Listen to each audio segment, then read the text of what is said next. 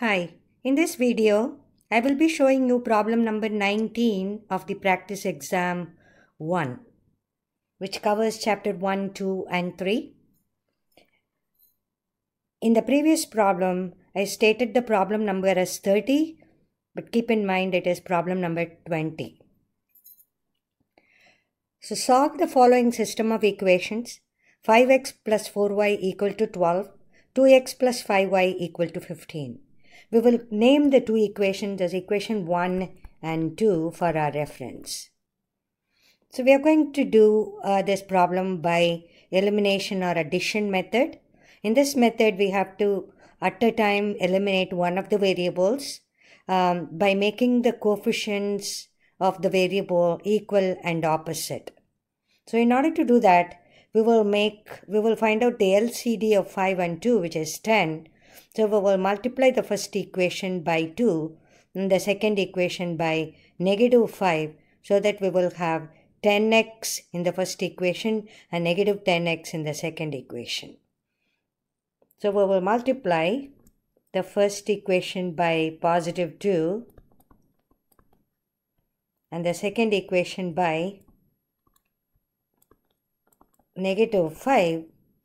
That way, when you distribute, you will get a 10x and a negative 10x in the second equation.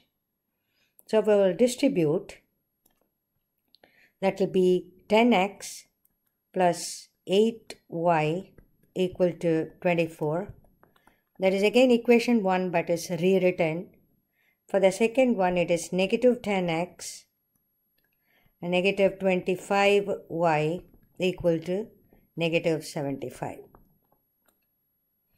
Now we will add equation 1 and 2. So 10x, negative 10x, they get cancelled out. 8y minus 25y, that will be negative 17y equal to 24 minus 75. If you add, that will be negative 51. Now we are going to divide both sides by negative 17 to isolate the y. So you get y equal to negative over negative, that makes it positive. 17 goes into 51 3 times. So y equal to 3. Now we are going to substitute this value y in either equation 1 or 2, the original equation 1 or 2, to get the value of x. Substitute y equal to 3 in equation 1.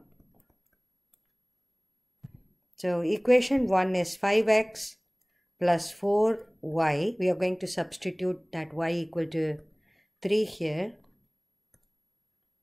equal to 12. So get 5x plus 12 equal to 12. So 5x, if you move the 12 to the other side, it becomes minus 12.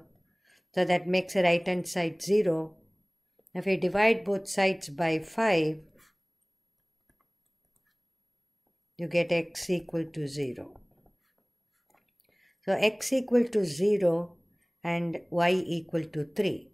So when you write down the solution, you can write x equal to 0 or y equal to 3.